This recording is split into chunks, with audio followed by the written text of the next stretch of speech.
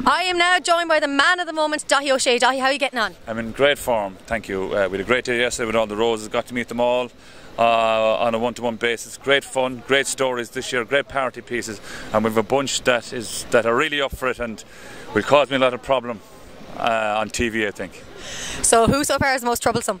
Oh, I couldn't name one because there's 32 of them there and they're all in together, and the first time they meet you, they're, oh, how you doing? They're nice and pleasant, but oh yeah, you see them kind of getting very familiar and a bit of crack coming out, but it's all good fun. So you're getting a bit nervous about going on stage, what they might say? Not at all. I bring it on, that's what I tell them all. Now you've been years at this and like you're just a veteran at this stage. Are you going to do anything different this year? Well, we always do something different every year, so I'm sure something will happen. Like we did a nice bucket challenge last year, which was good fun. I ruined a lovely tux. Anyway, it was grand. It dried out after a few weeks. And we had a proposal the year before, but that stuff doesn't really manifest until the weekend. I have a few spies working, you see, on the buses, so collecting stories. Like I might give a few to Goss TV, will I? You should. Go on, spill the beans. And I haven't got them yet.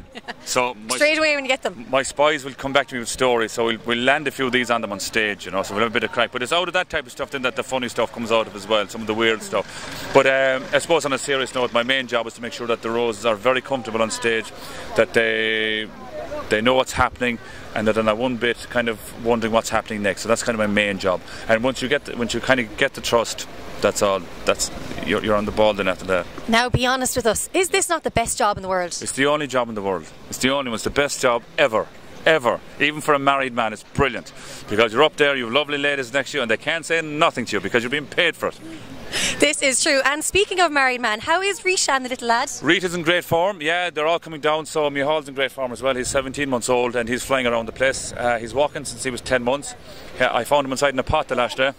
And you really have to keep an eye on him. You could find him anywhere. I got him a guitar last week, and he won't go anywhere now with the guitar. So he had the guitar inside in the bath now within the last day, and he drags it around behind him. So he's fierce crack. And Elmo has a guitar, so he has to have a guitar. Do you love Daddy? I love Elmo, Elmo, Elmo. That's all I'm hearing, Elmo. And how is life treating in my part of the world? You're in Galway. In Galway, I've been in Galway for a long time, so Galway's great. It's a place that I don't think I'll ever move out of. I lived in Dublin for a while, and even though I work here a lot all the time, we're based in Galway, and it's a great county, and it's a great party town. Where in Galway are you from? Ardrahan. Oh, I'm only out the road from you. Exactly, As in, whereabouts in Ardrahan? I'm in the village. Oh, well, I wouldn't have the money to buy a house in the village now or anything like that. Like, I'm way out the sticks, but I'd say about 3 or 4 or 5 minute drive. Oh, sure, down the road for you. Yeah. Sure, and tell me this now, what's your plan for after the Rose Tralee? After the Rose Tralee, take it easy for a few days. I'm working on a show called The Taste of Success with RT at the moment. That's going out in September. So we have about 6 out of 8 shows done. So we're kind of straight into that, maybe about 2-3 days after it, and looking forward to that as well. And then we're back in the Today Show on the 21st of September. So back on that roundabout again, back on that roller coaster back again. Down the road, back down to Cork, back down at Mora. Yeah, back down at Mora again. Looking forward to it. I spoke to Mora about 2 weeks ago and I hadn't spoken to her since April, and that's the way we do it. That's why we get on so well. That should be great. Now, one final thing. We did mention earlier that George Hook said if he's writing this erotic novel and that he'd get Colin Farrell to play him. If you were to write a novel, any type of novel, who would you pick to play you? To play me? Denzel Washington. Denzel Washington, very interesting. Can't you not see the connection, no?